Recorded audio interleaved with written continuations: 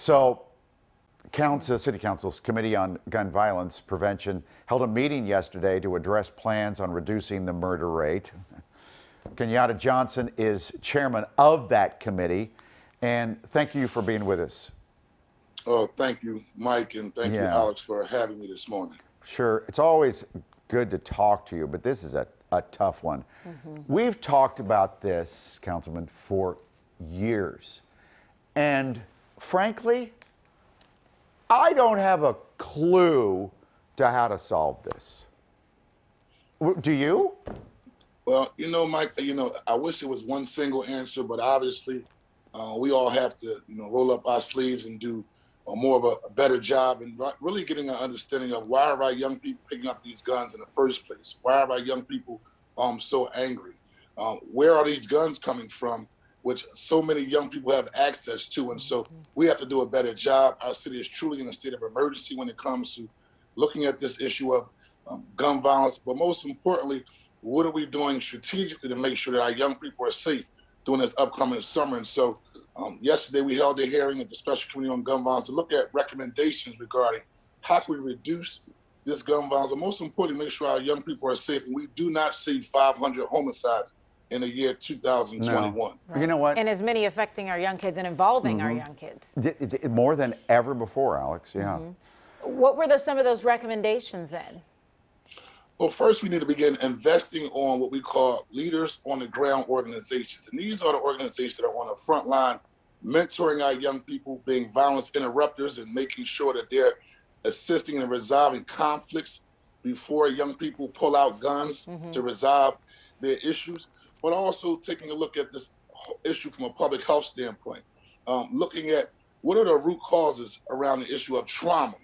We know that hurt people, and so we see a lot of angry children, and these are only children who are out there losing their lives to gun violence, but also pulling the trigger. And so let's figure out how do we get to the root causes of why these young people are carrying these guns in the first place, stopping them from resolving their conflicts by using these guns.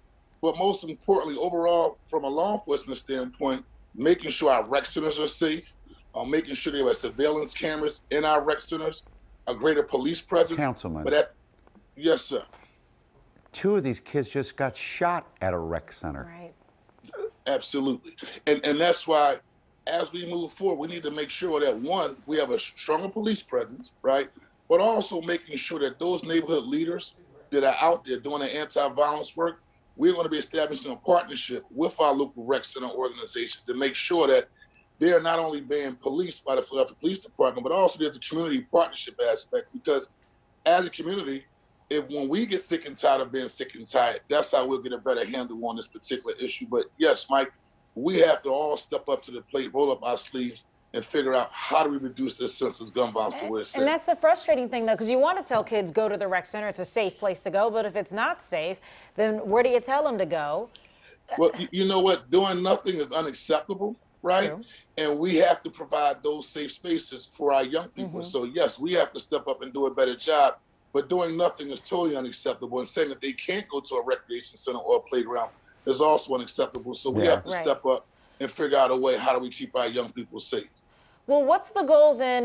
Because I know they've just started up the biweekly meetings with the city. Is it just to go over and just announce? Because I've heard people saying, okay, it's good that they're talking about it more, but what is the goal here or the purpose? What are we trying to achieve with these? Well, I think during the weekly meetings, you'll get a chance to see transparency and accountability when it comes to the city's overall strategy when it comes to addressing this issue of senseless gun violence. And so I'm sure that you will see some solutions coming forward from the administration each week as relates to how they're addressing the issue. But most importantly, it's about transparency and accountability. My constituents, the neighbors that I represent in my district, they want to know what are we doing collectively as a city when it comes to keeping our young people safe, keeping our seniors safe, but most importantly, reducing this level of gun violence that we're seeing here in the city of Philadelphia. Just sometimes I just want to say, can we all just all be honest with each other? Nobody knows how to fix this. Why don't we just say it?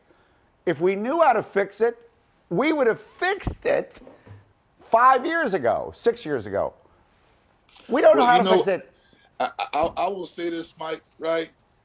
It's definitely one of those complex issues that we're dealing with. We know that we're the #1 big city when it comes to poverty right? And so in areas of high crime and violence, primarily are areas where there's poverty. And so we have to erase that stigma by investing in our young people, erasing those who are living in poverty by providing them opportunities.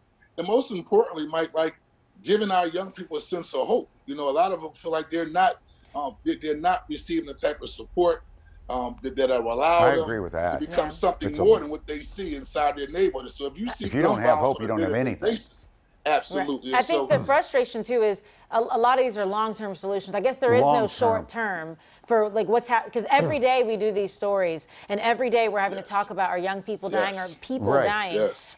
So Yes. maybe that's what it is. We're identifying some solutions, but I guess unfortunately most of them are long-term. It's going to take time, but it just seems like we're Almost running out of time because generational. And when- people are Long-term. dying.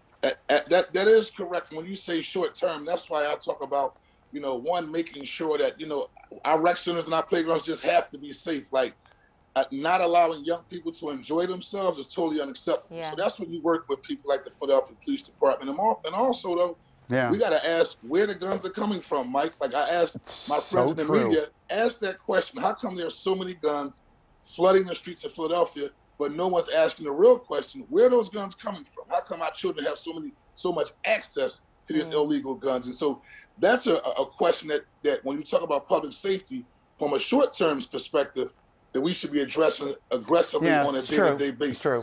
But there's a gun laying there. It doesn't mean I have to pick it up and kill somebody with it. Absolutely. So- And we will continue to make sure we're investing in our young people, focusing on conflict resolution, focusing on trauma, and why they're picking up guns in the first place. And So Mike and damn Holly, it is social very media, too. comprehensive. And Oh, God.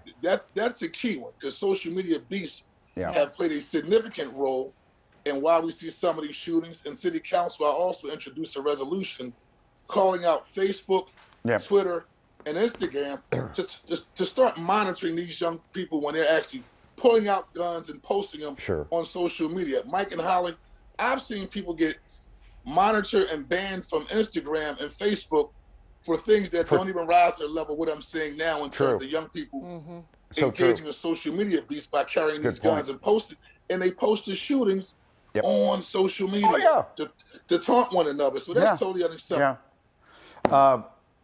Thank you. Yes, we appreciate you talking with us and the work that you're doing. And being you're right, it's going to candid. take all of us. Thank you.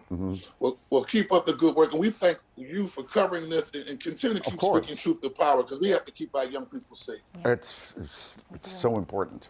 Nothing more important.